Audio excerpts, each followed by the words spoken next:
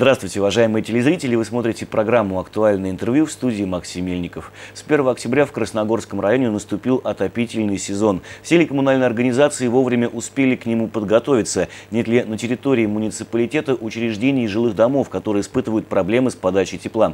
Об этом сегодня поговорим с Александром Нифановым, заместителем главы администрации Красногорского района. Здравствуйте.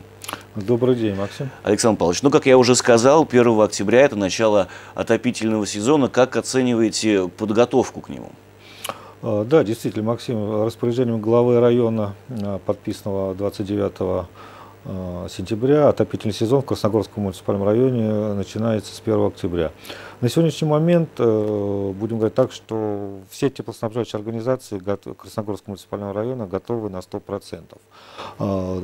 Дома, подготовка уже практически закончилась.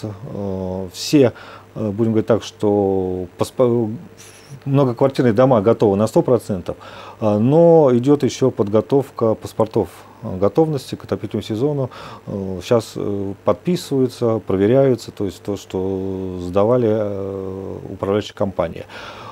Действительно, значит, есть несколько проблемных мест, и то это, будем говорить так, что из-за того, что не успели провести вовремя подготовительные работы. Это госпиталь Вишневского, номер 3. Там внутри идут работы инженерные по замене коммуникации. И то это в ближайшее время они закончат, и отопительный сезон начнется. Вот вы сказали о том, что все 100% домов у нас готовы, но есть еще, скажем так, готовятся паспорта, да, для этих домов. Насколько вот этот процесс может затянуться, да, и не получится так, что придут настоящие уже такие природные холода, да, а тепло в дома подаваться не будет? Максим, нет, тепло в дома подаваться будет. То есть паспорта готовности включают в собой комплекс мероприятий по подготовке к зиме, начиная как от отопления, так подъезды, двери, окна, стекла, отмостка, чердачные помещения. То есть здесь комплекс мероприятий, и они сейчас проверяются.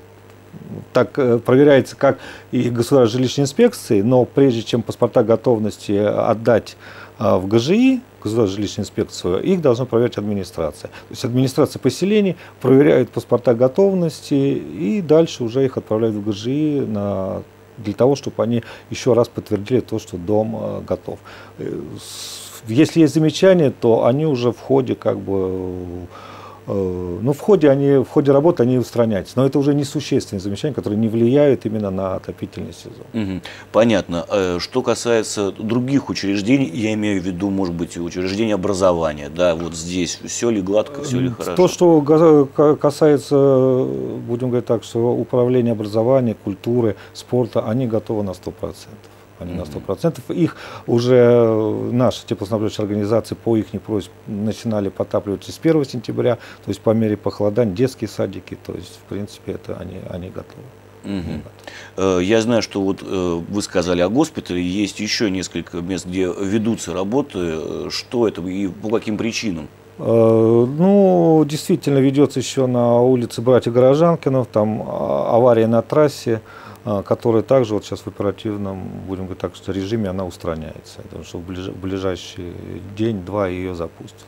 Не могу не спросить по поводу задолженности, да, управляющих компаний, вот всем структурам, которые подают тепло, да, то есть это теплосеть, это водоканал. Здесь насколько вот эти задолженности, они, скажем так, превышены, да, то есть какова ситуация? На сегодняшний момент действительно вопрос оплачивания за энергоресурс, он действительно на очень высоком уровне, он контролируется, и в районе неоднократно и Борис Егорович Рассказов собирал совещание с управляющими компаниями по поводу своевременных оплат.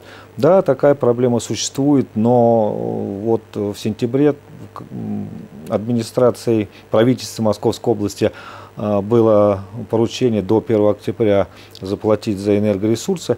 Я считаю, что район он справился хорошо. То есть основная основная, будем говорить так, что основной долг был энергоресурсными организациями за потребление газа, особенно вопрос остро стоял, заплатили.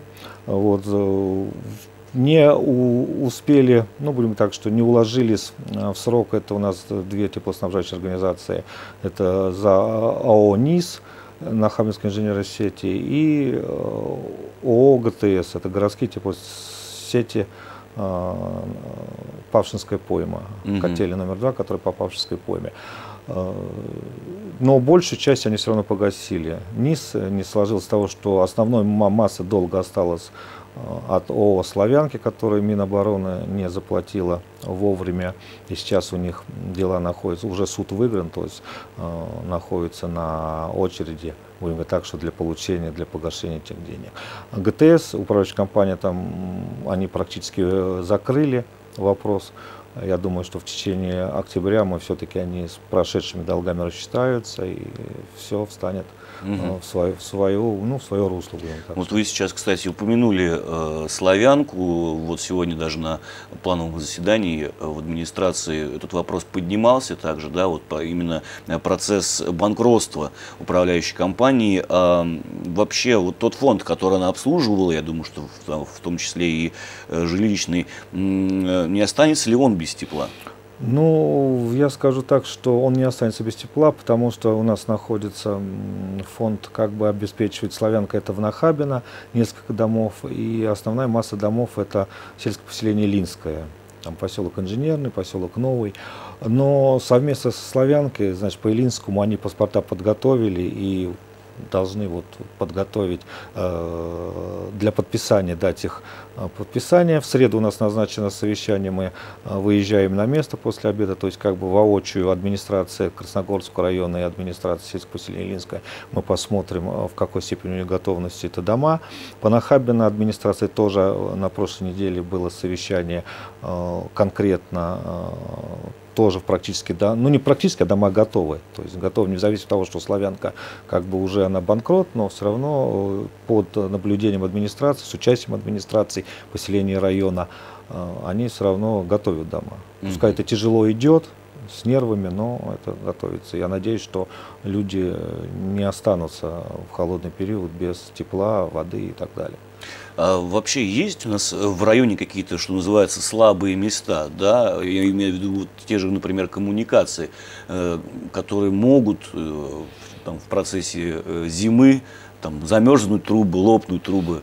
Вот. Ну, слабые места все везде есть. Везде есть. С учетом того, что хоть район и поселение они интенсивно меняют коммуникации старые на новые, на более современные материалы, но все равно, ну, старые везде. Износ коммуникаций, он высок, мы все прекрасно знаем.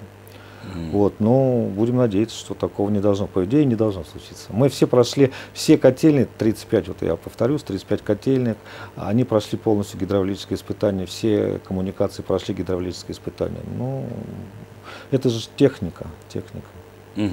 Ну, и бывает такое, что с наступлением холодов людям поставляется тепло, но многие недовольны качеством, да, поставляемого тепла. Вот в этой ситуации кому жаловаться, куда идти? Ну, в первую очередь, управляющей компании. Ну, а потом по инстанции разбираться надо, почему. Может быть, у людей окна, ветер гуляет, и такой может быть. Ну, а напрямую в администрацию можно обращаться? Конечно, обязательно. Можно напрямую обращаться как в поселение, так и в район, без проблем. Ну и тогда следующий вопрос у меня, наверное, такой завершающий. Во-первых, когда уже люди начнут чувствовать, что батареи теплые, да, и в своих квартирах, и как долго отопительный сезон продлится? Ну, чувствуют теплые, что они уже теплые. То есть 1 числа уже, будем говорить так, что теплосеть подает теплоноситель по всему району. Отопительный, а когда закончится? Весной. Весной, понятно. Ну, то есть там я знаю, что при каких-то температурах определенных. Я думаю, что уже нет. Уже вы имеете в виду, что в течение, сейчас сначала отопили, все будут ли отключения? Да. Уже не будет. Не будет отключения. Понятно. То есть даже если погода будет стоять, ну, примерно такая если же. будет плюс 30, ну, я глубоко сомневаюсь, что плюс 30 будет. Понятно. Ну что же, Александр Павлович, спасибо большое за то, что нашли время и пришли к нам в студию, рассказали, на мой взгляд, о такой важной вещи, как отопительный сезон. Дорогие друзья, я напоминаю, что сегодня в гостях у нас был Александр Павлович Нифанов, заместитель главы администрации Красногорского муниципального района. Для вас в студии работал Максим Мельников. До свидания и до новых встреч.